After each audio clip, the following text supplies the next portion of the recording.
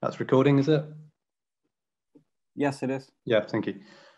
Hi, everyone. Thank you very much for coming to the physical activity webinar series. This is the first one on our series. My name is Dr. James Burgess. I'm Sports and Exercise Medicine Registrar in Birmingham and GP. We're going to talk today about various things to introduce the webinar series. Without further ado, I'm going to hand over to Dr. Justin Varney, Director of Public Health at Birmingham City Council. Thanks, James, and hi, everyone. I'll turn on my camera briefly just to wave at you, but I am eating my lunch as always while I try and do these things. So we're going to talk through a little bit to begin with about what the webinar series is, and then we're going to talk a little bit about physical activity in general, and then a special session on social prescribing. So that's the format for today. I'm going to just share with you some more slides now. So you should hopefully be able to see slides on your screen. There we go. So as I said, the focus of today is to give you an introduction to the webinar series. And James has been working with the team, both within the council as well as partners across the city, to bring you a really exciting program of sessions over the next few weeks. And in today's session, we're going to talk about the benefits of physical activity, a bit about the inequalities, and then a bit about social prescribing as well. And I'm afraid I have to leave you halfway through to go and do more COVID stuff, I'm afraid. So first of all, I'd ask you to all go to menti.com. When you go to the website, it'll ask you for the code. So the code you need to put in is 1461658. So that's www.menti.com, and then the code is 1461658. And when you click that in, it will ask you a question. And Menti is a platform we use for getting real-time feedback, participation through these kind of webinars. So it's a useful way of doing this. You can also ask questions in the chat box as we go, and the team will be keeping an eye on that. Because while I'm screen sharing, I can't see the chat box, unfortunately. So the first question we wanted to ask is actually using the chat box, which you should be able to see accessing as your chat. Please can you tell us your name and your role? And if you are having technical problems, please, you can select Luis.B in the chat, and if you message him, he can help you deal with any of the technical problems. So if you put your name and your role into the chat box, and we'll give you the Menti code again in a minute. Great, so we can see some physios, we've got some people who work in our wellbeing service, some teachers, great selection of people here as well, which is brilliant. The Menti code was 1461658. Okay, so and can you type that in the chat box as everyone? Yeah, we'll do as well, yeah. So now if I stop sharing for a second, James will be able to share with you to show you what the results are on the Menti screen. So James, if you can pop up your results, please. Yeah, we'll do.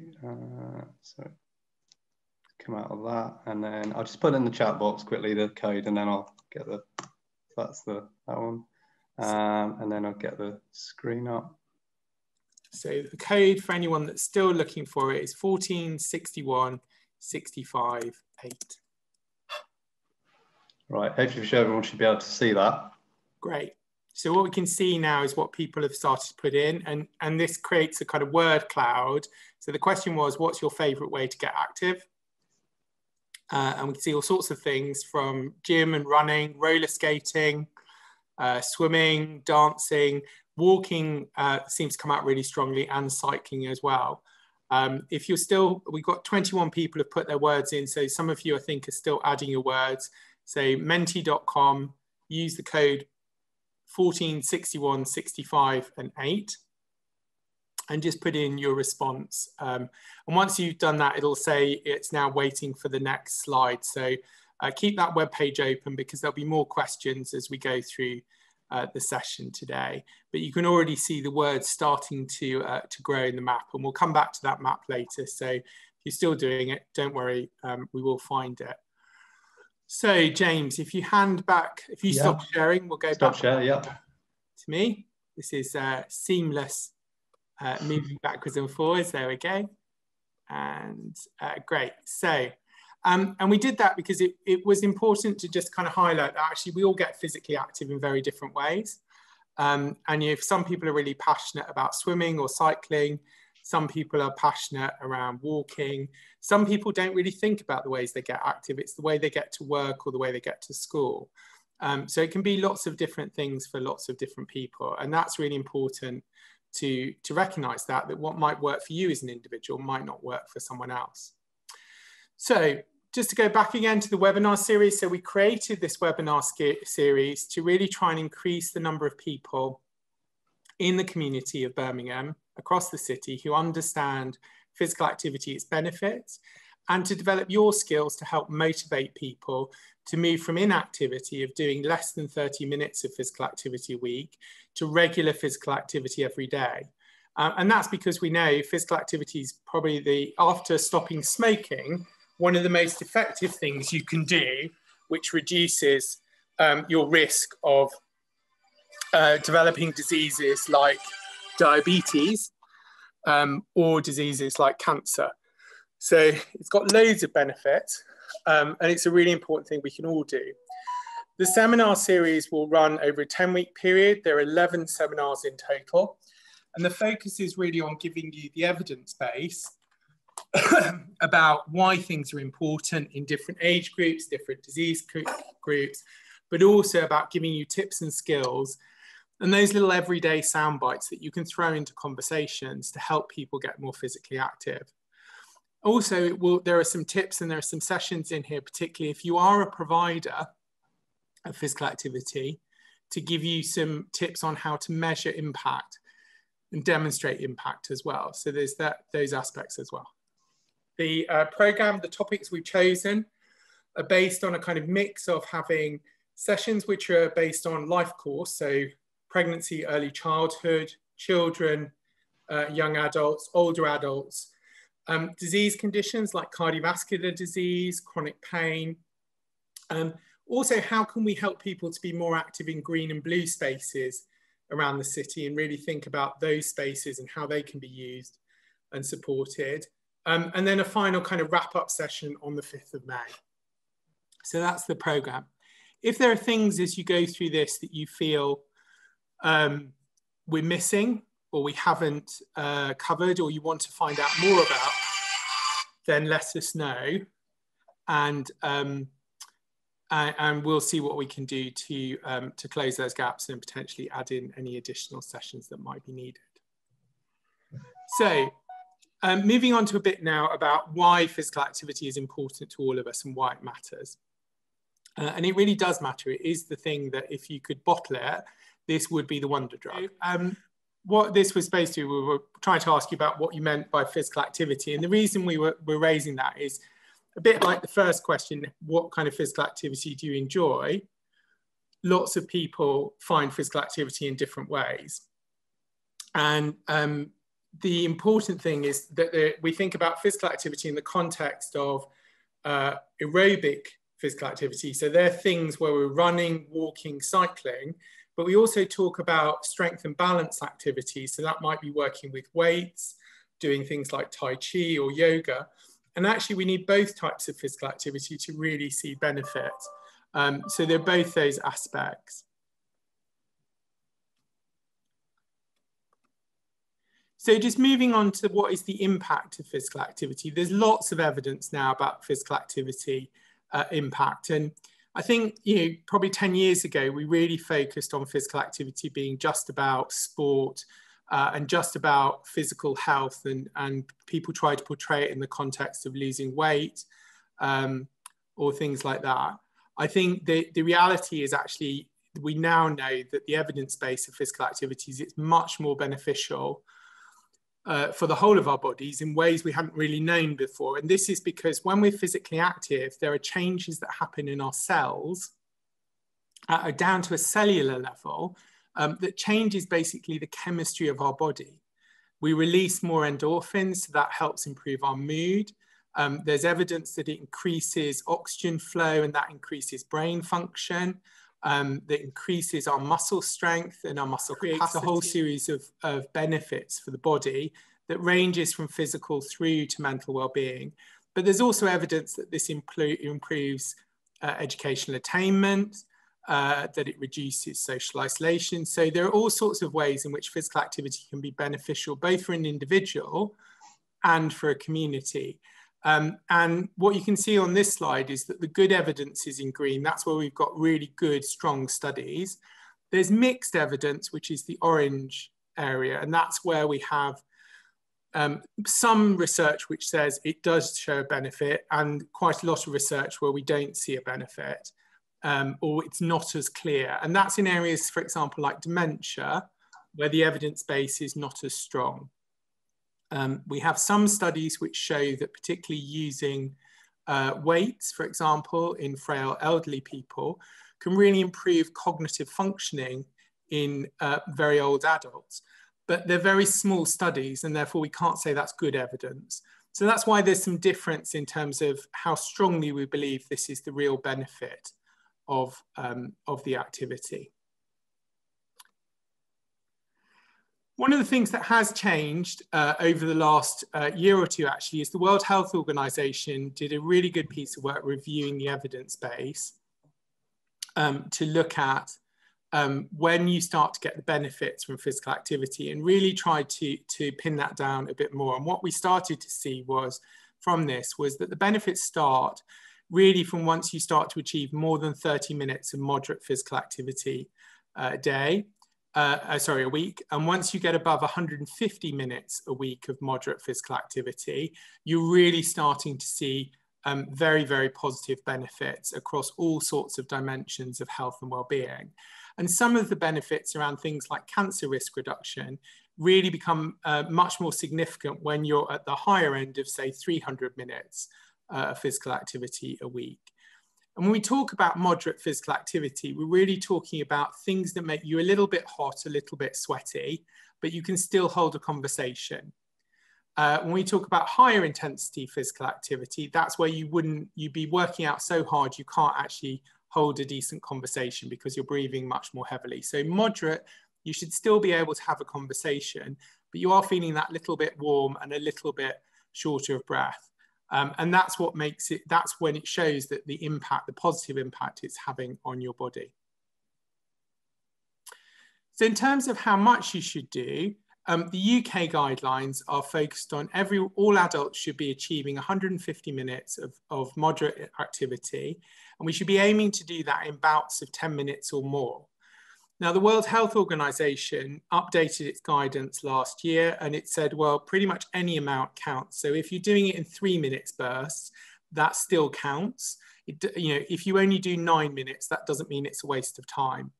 And that's a bit of a change, and I think we will see the UK guidance be updated to reflect that moving forward. Now, if you are someone that likes more intense physical activity, you can do it in a more intense way, and that's focusing on 75 minutes. So in effect, you halve the amount of time, but you're doubling the effort, and that's to get to vigorous activity. Adults should be undertaking muscle strengthening activity at least twice a week. And I have to say, I always found this one a bit strange. If you could do yoga, you could do exercise with weights, or you could carry heavy shopping. And that's really reflecting actually a lot of muscle strengthening and also balancing activities can be integrated into part of everyday life. You don't have to go to a special class, and simply lugging the shopping back from the supermarket is quite a good muscle strengthening activity and quite a good balancing activity. So it's useful to kind of think a bit about that and how we make it easier for people to integrate physical activity into everyday life, rather than it being something that they have to make additional effort for. The other update that happened to the guidance was about encouraging people to minimize the amount of time spent sitting for extended periods. And many of us during COVID have spent far, far too long sitting at desks and at computers and not walking to work anymore. And those kind of things have really increased sitting. So it's a balance between moving more, moving with weight and weights and resistance, and reducing the amount of time that you sit. So how active are people in England? Well, we know from the Active Lives survey, which is a rolling survey that runs every 6 months, that about 25%, so just over a quarter of us, are doing less than 30 minutes on average a week of moderate physical activity. And about 63% of us are achieving that 150 minutes or more. And then there's a reasonable group of around 11 to 12% in the middle that are somewhere in the middle. So you can see that still that's around 36, 37% of the population of adults that are not doing enough physical activity to really see the benefits to their health. So there's still quite a long way to go to improve that. When we delve down that a little bit more and look at some of the inequalities in this, we can clearly see that actually the younger you are, the more active you are, and that activity does decline with age. And some of that is very predictable. As people grow older, they often develop mobility impairments, but that isn't necessarily the reason or the rationale behind it. Some of this is also about isolation, confidence, and the environment in which people live, and whether they feel safe and able to go out and walk regularly, for example, or use their local leisure facility, and whether they feel it's appropriate or something that's welcoming to them. There are inequalities for other protected characteristics as well. When we look at disability, for example, people living with impairments are less active than people who don't have any impairment. And that's true across all different forms of disability. It's not just about people who have mobility impairments. There's also lower levels of activity in people who are visually and hearing impaired and in people with learning difficulties. When we look at ethnicity, there is a difference between different ethnic groups. Interestingly, people who have a mixed racial background and identity are more active than people from, for example, from an Asian ethnic community. So there's some interesting differences between different ethnic groups. And again, that's an important thing to think about. Is that about access? Is it about culture? Because we need to address these gaps if we're going to improve physical activity across the city and improve the health outcomes for everyone that comes from it. If we look from gender as well, in general, men are more active than women. And that's true across most age groups. And also when we look at it in terms of ethnicity, that gap between men and women actually seems to be even more pronounced in some ethnic communities. So if we compare black men and black women are much more physically active than black women. So it's important to think about some of the intersectionalities between these identity groups as well. And on the Active Lives survey website, you can kind of go in and have a real play with the data and look at different demographics as well as geographies if you want to. In terms of faith, there's limited information on faith, but what we can show is that there are some differences between different faiths in terms of levels of inactivity. And at the moment, the evidence from the Active Lives survey shows that Muslims are more likely to be inactive than Christians or people from a Jewish faith. And other faiths kind of sit in between, but there's often too small a sample to be able to say with confidence these differences are real. The Active Lives survey does collect information on sexual orientation, and what that shows is people who identify with an other sexual orientation are the most inactive compared to people who identify as heterosexual, bisexual, or gay or lesbian. The survey at the moment doesn't ask about gender identity, so we don't know whether that other orientation is reflecting a trans identity that's using that to try and be visible, or that is a different categorization of sexual orientation. So that's one of the areas where we're still not clear on actually what is this survey telling us and what the difference is. When we look at parenthood, we see that single people are slightly more active than people who are in couples. That may relate to them having to do more things. So the more utility-based activity, you can't send your other half to go and do the shopping if you haven't got another half. But the least active group actually are lone parents, which is interesting. And again, that's about how life gets in the way of being physically active. In some ways, life, the things that we have to do every day can make us more physically active, but in other ways, they can make us less physically active because they limit our opportunities to get outside of the front door and get physically moving. In terms of pregnancy, there's very limited evidence actually in the UK around pregnancy and physical activity. There's some international evidence that suggests that pregnancy in people who are already relatively inactive often become more inactive during pregnancy. But there's really good evidence actually that physical activity during pregnancy can improve outcomes, both for mother and baby, and prevent conditions like diabetes, gestational diabetes, developing pregnancy. So there's this real opportunity there to ensure that women who are pregnant actually do maintain physical activity. And it's one of the topics we've got in the seminar series to delve down into more detail. So how are we doing in Birmingham? Well, we've looked at adult physical activity. In this session, we're focusing on adults because we've got a separate session on children specifically. But in general, we're more inactive. So you remember it was about 25% were inactive for England. We're running at 29%. And when we look at the people that are achieving that 150 minutes, it was around 62, 63% for England, and we're running at around 59.5%. So we've got more people that are inactive in the city, similar amount that are fairly active, and fewer that are achieving the 150 minutes. So we've still got a bit of a way to go in terms of closing the gap. And the problem is we're not getting any more active. And then this bar chart, this is looking at the percentage of the sample from Birmingham, is in the purple, and England's in the red, and the West Midlands in the blue. And what you can see is the Birmingham bars pretty much have kind of, they went down a little bit in 17, 18 for a blip, and then went back up again. And we've stayed pretty stuck in terms of our levels of inactivity. And that's true across the nation as well. If you look at the England levels, there's been a slight decrease, but it's still relatively small. And the West Midlands has stayed pretty static as well. So one of the challenges is we're actually not becoming more active as a nation. We're just kind of stuck, which is really worrying when you look at how much benefit we could get from being physically active if we could move those numbers in a different direction.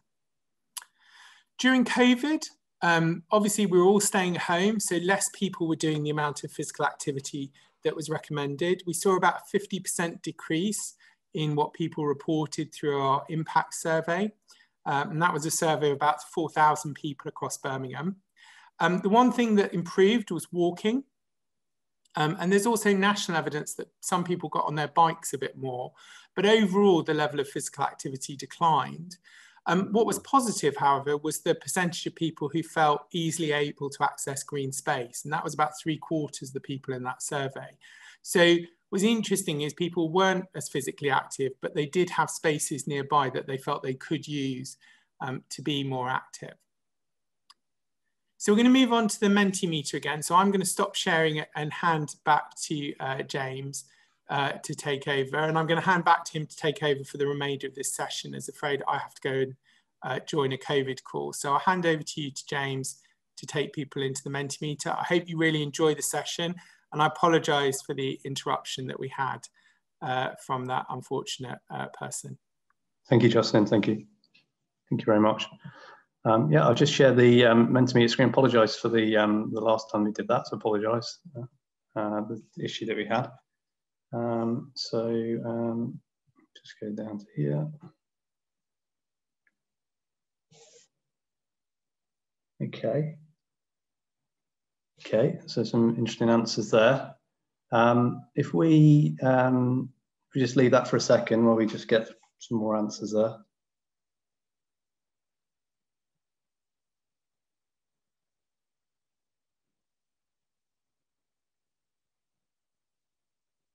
Yeah, so there's quite a few themes there coming out there of sort of central Birmingham, really, isn't it? And East Birmingham are coming out there, really. So that's quite interesting. So that's interesting. So we'll move on to the next question that sort of leads on from there. Which area do you think is the most active?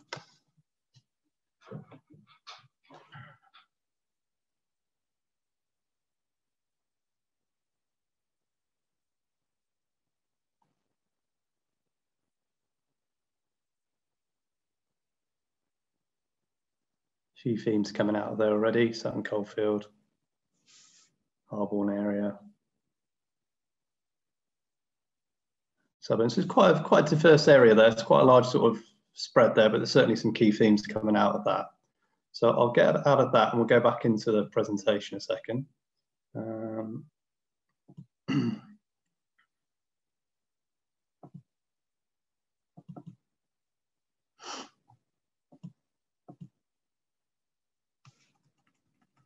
Sorry about this.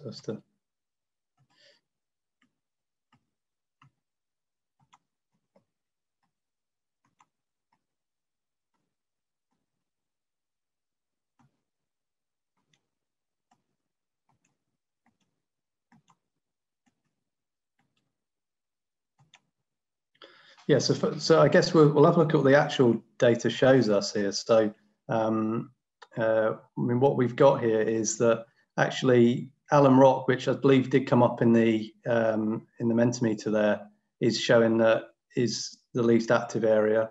And as you can see there, I think what this highlights is there's just a significant difference between Bournebrook in a different area of Birmingham. And I mean, Sutton Coldfield does have quite I mean, that did come up as well as being an active area that is significantly more active than Alum Rock as well. So it just shows you the huge amount of difference there just across the city. And obviously we need to look at ways to see and try and close that gap and make all areas of the city active. We're going to go back into Mentimeter again to see if we can get some ideas about this question, this important question is about what can we do to reduce inequalities in activity. So I'll just go back into Mentimeter and we'll do that.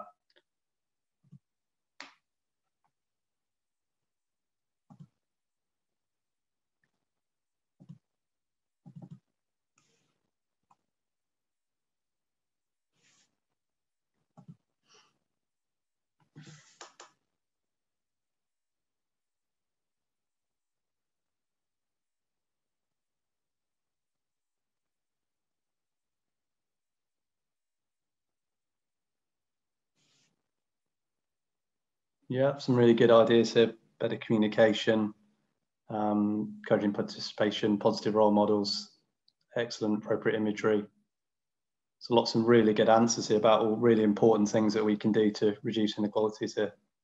Provide equipment, bikes, lots of really good ideas here. And I think, you know, there isn't really one, I mean, following on from this slide, there isn't really a way that we can say that there's you know, I've got the answers at the moment. So it is about promoting these ideas and thinking about all these different ways that we can do to reduce inequality. There's some fantastic ideas there to do that. So I'm going to go back into the presentation. There's not a huge amount more of this section left to go.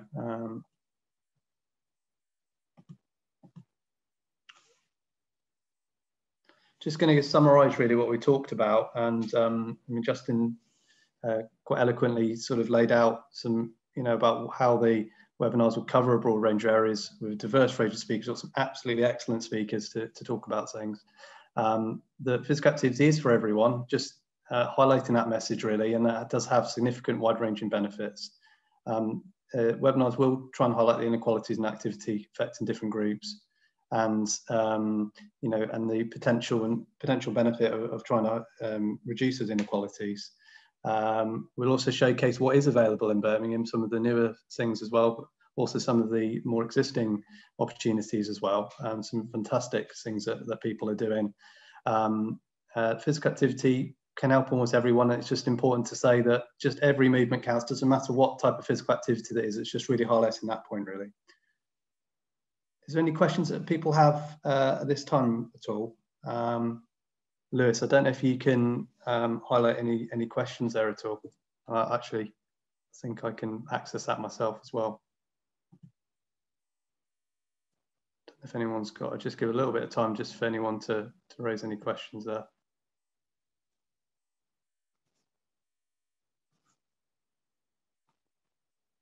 Don't know if Lewis, you can see any questions at all. I can't see any myself. No, I don't see any questions. No, that's great. What I'll do now is I'm going to get up the presentation that we've got Joe Robbins to speak to us. We're very lucky to have Joe Robbins today to talk about the excellent work that we're doing in social prescribing, really. So I'm just going to share the screen there, and we'll get that presentation up.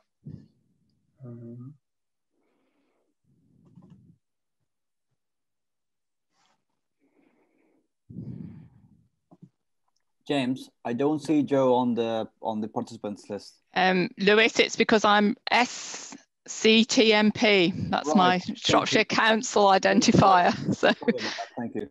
Yeah, I am here. Okay, thank you.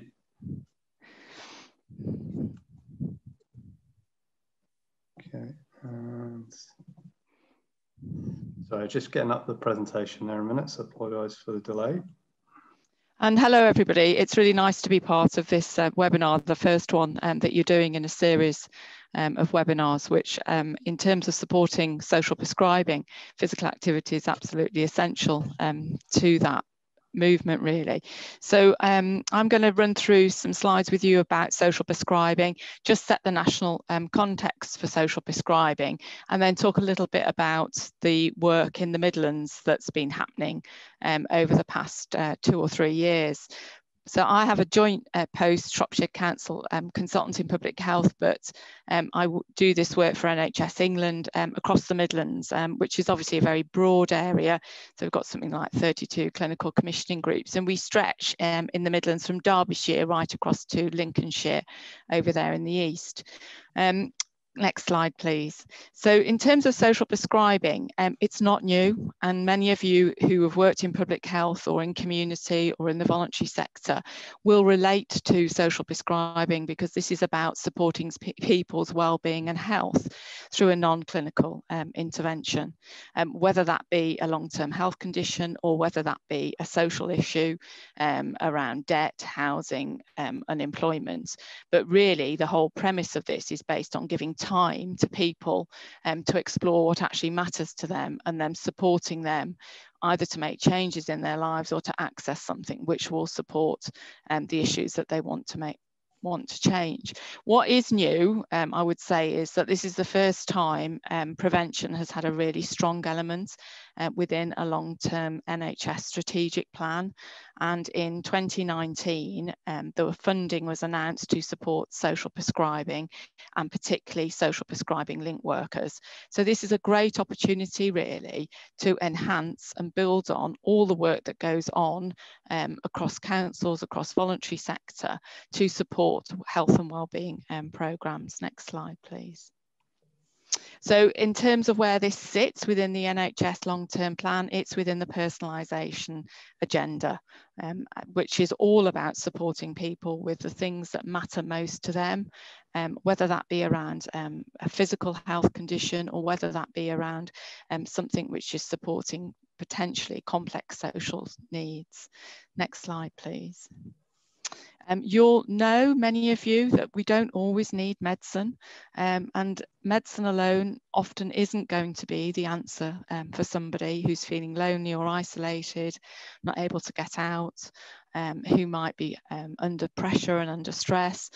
Justin referred to physical activity potentially as a medicine, and I think I'm a great believer in that as well. Physical activity can enhance people's lives in so many different ways, whether it's their emotional health and well-being or whether it's their physical health, and we don't make enough of that, really, I don't think. Next slide, please.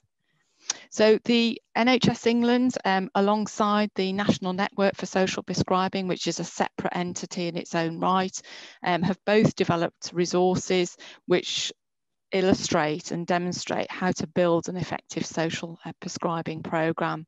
There's plenty of guidance out there now. There are implementation packs, and that slide there is illustrative of the kind of things that you need to put in place if you want to build an effective social prescribing programme. I won't go through that in detail now because I'm trying to give you an overview. What I will say at the centre of it is a link worker, social prescribing link worker.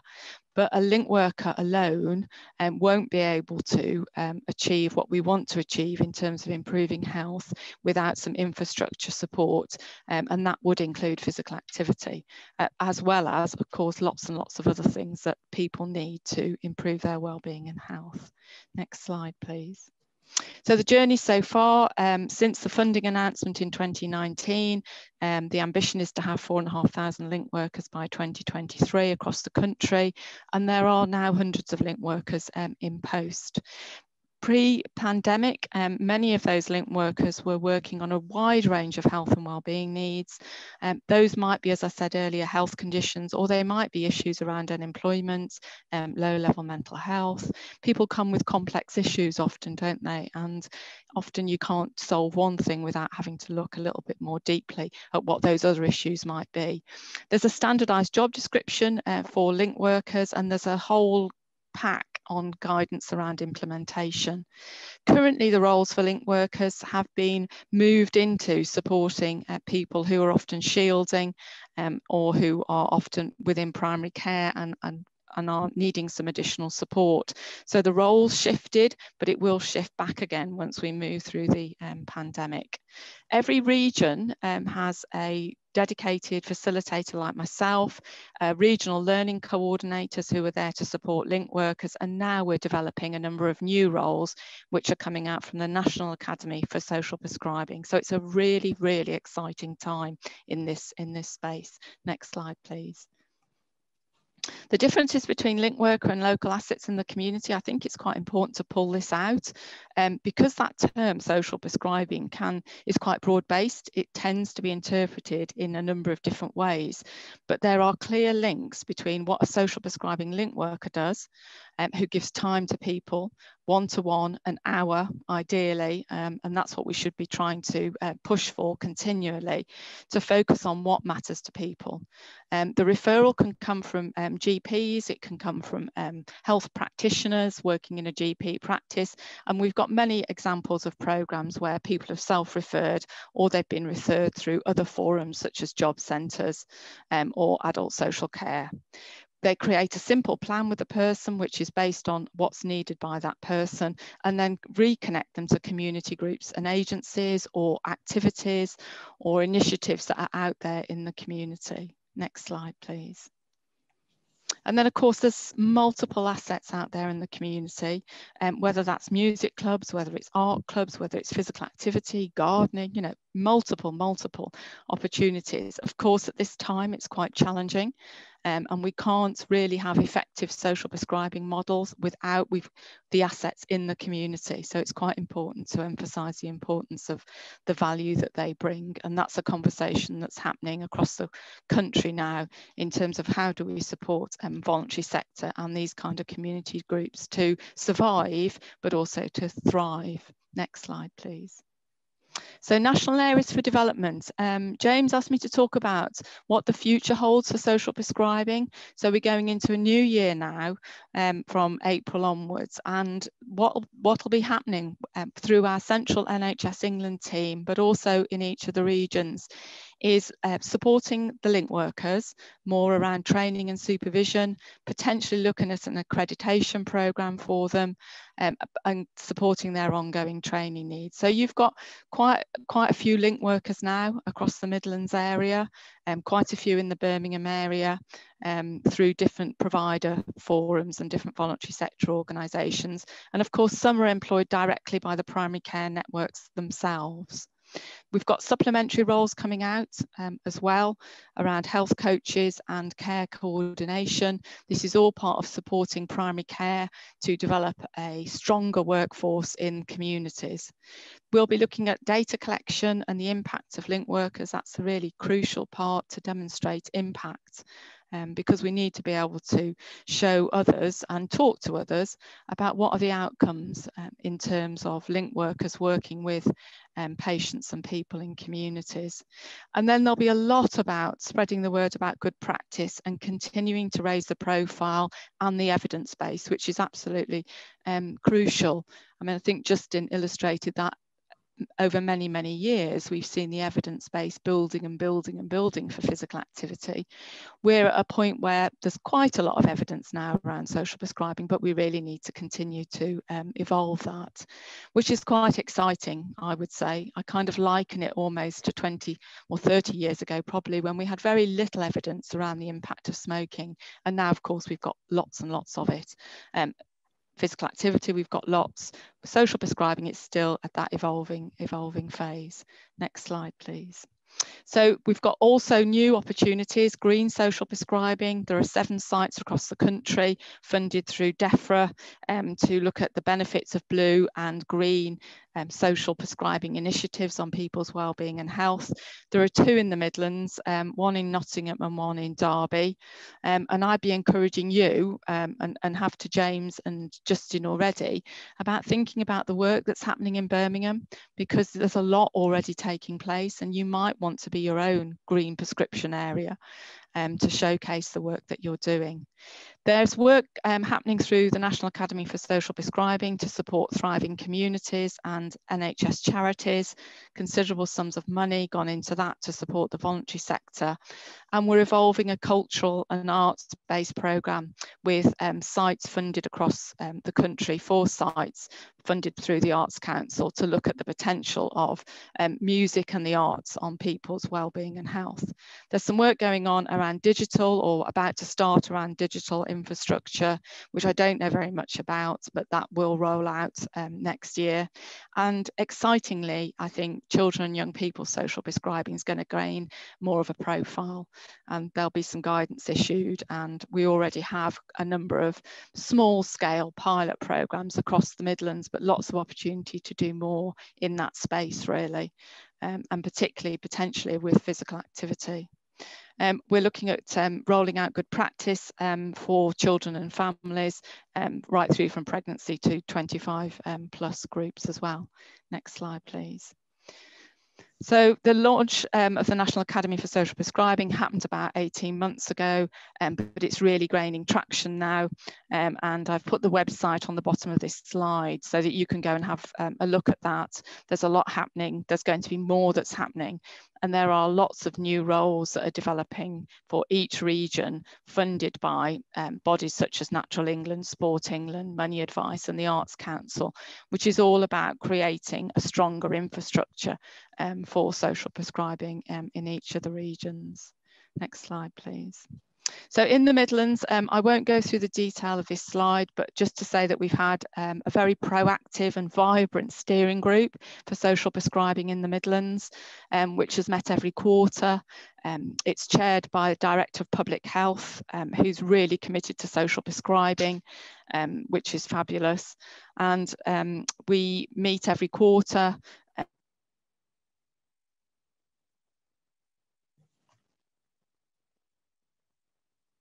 Between 30 and 40 people on those meetings. It's a learning collaborative, and it's made up of organisations and people that want to contribute towards social prescribing because they believe in it and they can see its value.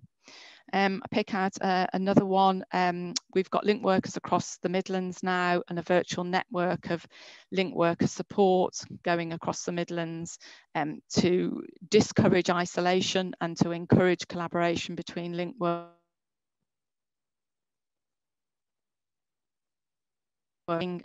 Evidence library of impact and good practice that colleagues in Public Health England are pulling together, because for me some of this is about promoting the great work that's happening in social prescribing from a Midlands perspective and raising our profile with the national team, but also across the country. Next slide, please. I won't go through the details of those, but just to say this is the kind of thing that we're doing constantly, is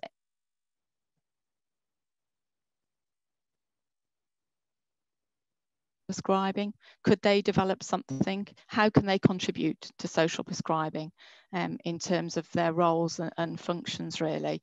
And physical activity for us through the steering group has been a strong element of that work over the past year, probably 18 months. We've been lucky enough to have colleagues who have a real interest in sport and physical activity on the steering group. And we've been able to evolve and nurture that work. And so therefore the work you're doing here fits really, really well with that. Last slide, I think, please. This is some of the publication from NHS England. There's rafts and rafts of it now in terms of how to set up an effective model, what the DES contract says for primary care, all sorts of information there, and a collaborative platform where people can go on and access lots and lots of information around social prescribing. So I think final slide. So this is our regional team. We're not a team as such in terms of we don't all report into one place. Some of us face NHS England and the national team, and some of the team face National Academy for Social Prescribing. But you can see, you know, it's evolving and we've got a real mix there. So it's quite a busy space now in terms of the roles that are happening around social prescribing. And I think that's probably as much as I'd like to say. There are 7 other areas across the country with regional facilitators, very much like myself. Sometimes they share that role. We all have limited time, so you know, a couple of days a week to do this work. So it's really about galvanising enthusiasm and motivation to want to be part of social prescribing. Thank you for listening. So thank you very much, Jo. That was a really interesting talk. I just seeing if there's any questions. I know Jo's got a small amount of time potentially to answer any questions. I don't know if you can see any in there, Lewis, at all. Any questions? Yes, James. There's a question regarding details for social prescribing. Lewis, can you give me a little bit more information? Sure. Yes, what's wanted? The question is, where can one look, please? Sorry. It says, can you please provide details for a person can apply social prescribing? Where can one look? Please forward details. If they contact me after today, just drop me an email. Depending on where they are, I can potentially direct them to the right service or program or the person leading that in that particular area. Right. Depends where they are, because obviously, you know, Midlands is quite a big area, so it just depends. Okay, thank you. If they drop me an email, that's fine, and I'll redirect them or help them if I can. Fantastic, thank you. Great, thank you, Jo. Is there any other questions, Lewis, at all? I don't see any other, no. Great. I've just put an evaluation survey link in the chat box. If anyone can complete that, I would really appreciate that. I would just give us some feedback about the webinar and what you thought about it today. I'd just like to thank Jo again for giving up her time today and delivering a very interesting talk. Justin's not here, but I thought Justin's talk was very interesting as well. So thank you very much for all coming and participating in the Mentimeter, and we really appreciate that. And hopefully we'll see you at some of the other webinars later on. So thank you very much. Thank you. Thank you. Thank you. Bye. Thank you. Bye-bye. Bye. Thank you.